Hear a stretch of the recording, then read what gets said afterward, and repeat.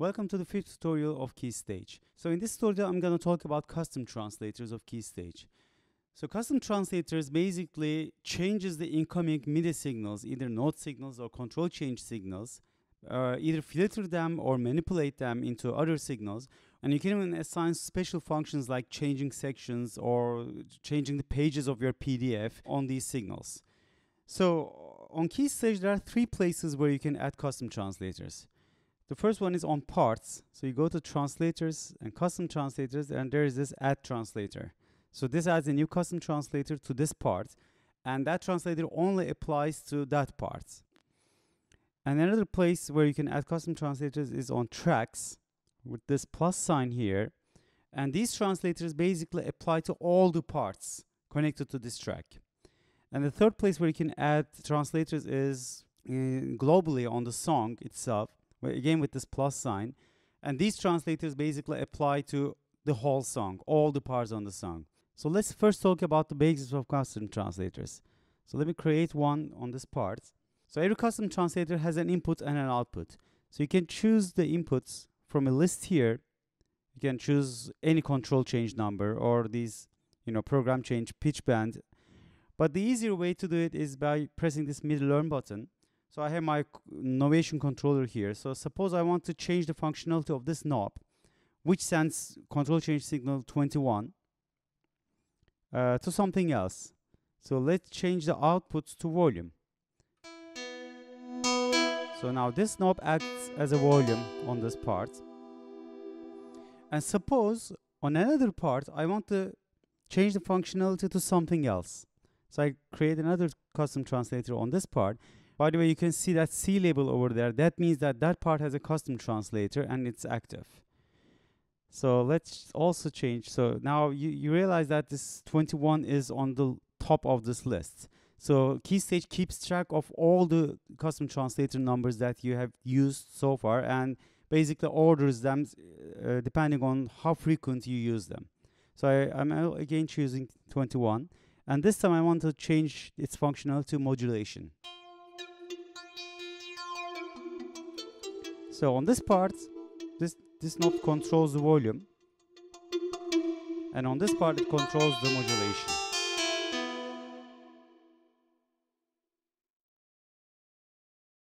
Okay, let's go into the advanced features of custom translators. So I press this advanced button here, and the first thing I want to talk about is this relative control here. So we have two parts, and on this part, this controls the modulation. Suppose I turn the modulation all the way down and I switch to this section. Once I move this knob, the volume suddenly drops down to this lower value of this knob. So this is a standard problem with knobs and non-motorized faders. Now relative control basically takes care of that problem. So if I turn the relative control on both of these translators, now KeyStage keeps track of the values of every parameter that goes through this translator. So there's this that goes out of this track, sorry. So there's the modulation signal and the volume signal that I'm controlling right now. So this controls the volume. Now the modulation is all the way down, but it doesn't really change the modulation. It looks like it doesn't change the modulation, but it basically changes the modulation relative to its current value.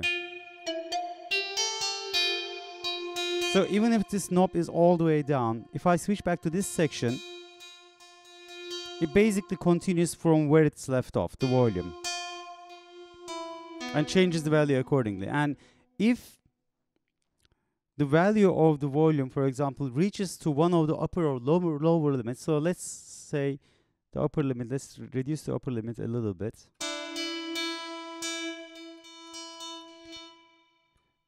So I increase the volume all the way up, get here, turn this knob all the way down. And even if I increase this knob, it doesn't change the volume. It cannot go above the upper limit. But if I turn it down, just reduce the volume. So one way to use relative control is using fade out. So one of the cool feature, for example, if I turn the volume all the way down, and suppose I have an initial volume of like 91 here. When I activate this section, the volume is 91. This fader cannot increase the volume anymore because both the upper and lower limits are 0. So it can only decrease the volume. So the upward movements of this knob doesn't affect anything, but if I turn the volume down, it just fades out. Okay, let's take a look at the other advanced functions. Let me increase the volume up again. So when it's on relative control, this slider turns into speed. So it basically changes how fast this knob affects the volume, how fast it changes the volume. When the relative control is off, this just turns into curve factor, just like the velocity curve. Let me create another part here and let me demonstrate this note translators. So custom translators can also change notes, but the advanced features basically changes. Okay, so I can't hear any notes because block incoming signals is on. So the note signals are blocked here. So I don't want that. I'm just going to turn this off. And suppose I also want to assign a functionality to these notes. Let's say, again, let's change the volume. So how does this work? So let's choose the lower range of my keyboard. And let's assign the upper range of my keyboard.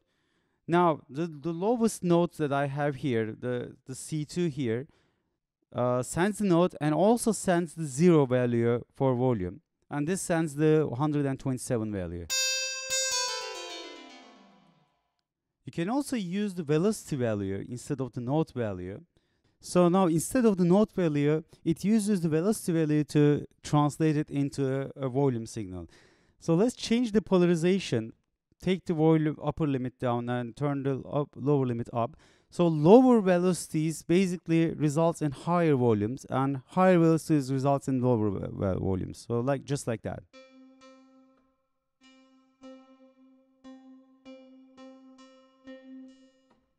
So the higher velocity basically turns the volume all the way down. Okay, let's talk about these special actions now. Now the input signal is this knob here, control change 21, and instead of modulation, I'm gonna go into this special actions. Now I have a list of actions that can be performed, like octave up, octave down, or changing sections, or even changing the pages of your media files that is connected to this section. Let me demonstrate octave up. Now whenever I choose a special action, you also have to define a trigger condition. So for control change numbers, you just have to define the trigger range. So whenever the translator receives a signal that matches this trigger range, that action is performed. So for this volume, for this function, so I'm gonna take this trigger function all the way up. So let me demonstrate. So I take it all the way up. Again, just keeps increasing the octave. So this is not a really practical way to use the octave up function, but for example, if I instead choose note values, and suppose I want to do some kind of an arpeggiator here, and I want to assign this single note, and I also want to translate that note, the octave up function. So here's what happens.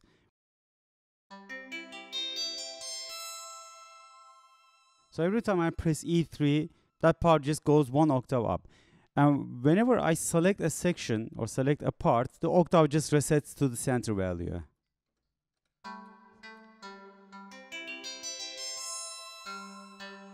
One of the things that I really frequently do in my live setup is assigning the next section function to a note.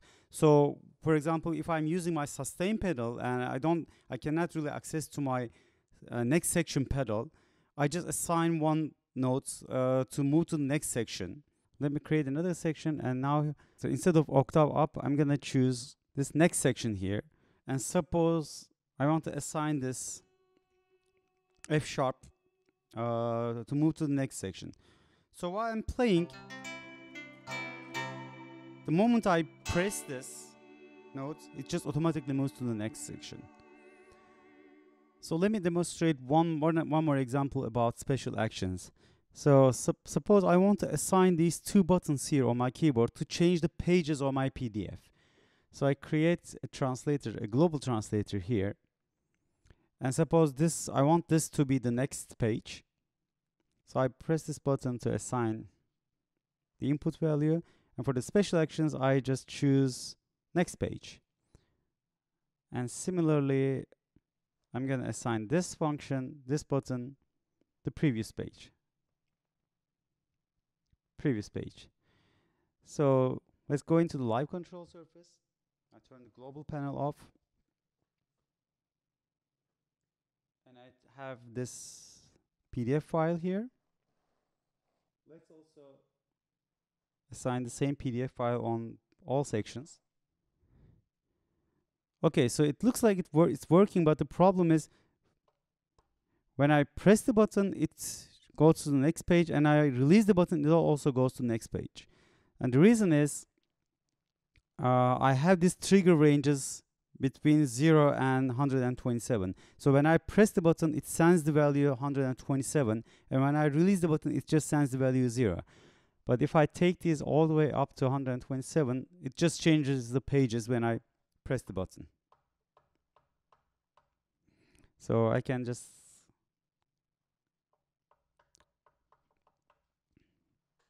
and this actually applies all the track, all the sections, and all the parts.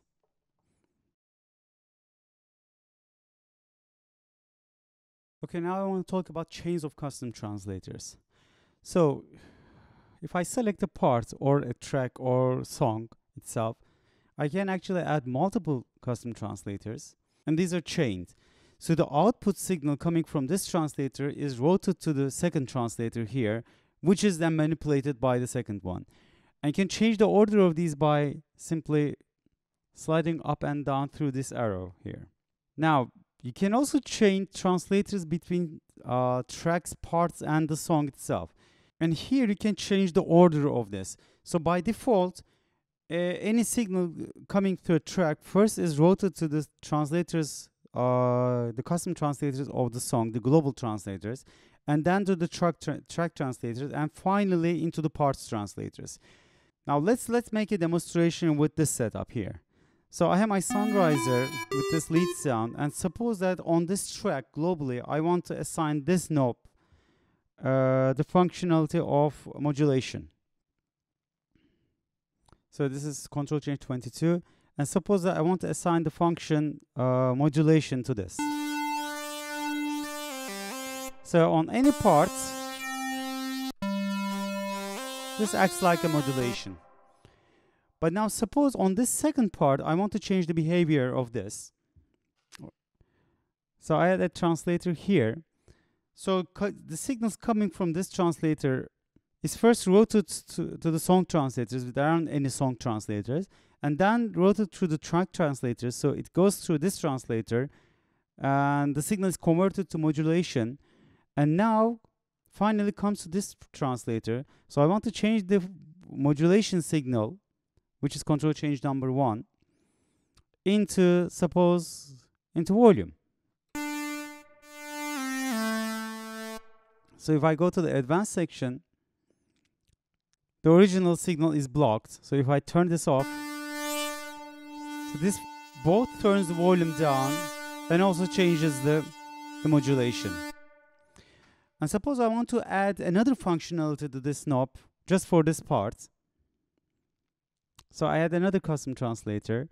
So I want the modulation signals to go through. So I'm going to change the functionality, and this time I want to change the pitch bend. So there are a couple of details that I want to talk about here.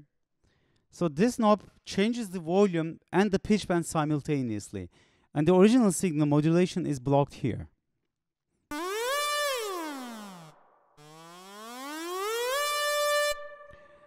Now suppose I want to change the pitch bend from the center all the way down. So what are these numbers, 47 and minus 47? So instead of 0 and 127, I decided to scale the pitch bend ranges between these numbers because these are more reasonable numbers when it comes to intervals and 12 semitones. So 47 represents the full pitch up, and minus 47 represents full pitch down, and 0 represents center pitch. So suppose I want to start from center, and suppose I don't want to go all the way down, or 1 octave down, and instead I just want to go to the 5th down. So the 5th represents 7 semitones, and so minus 47 corresponds to 12 semitones, which is basically multiplied by 4. So if I take this down, I can also change the numbers here. If I want to assign 7 semitones down, I multiply that by 4. So now I'm going to choose 27.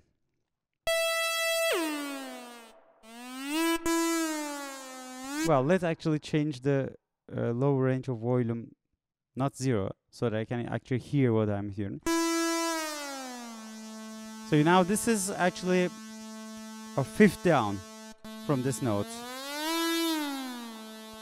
and also which decreases the volume at the same time. So now the signals are changed, first coming into here, changing this control change to modulation, which acts like modulation on this part, but here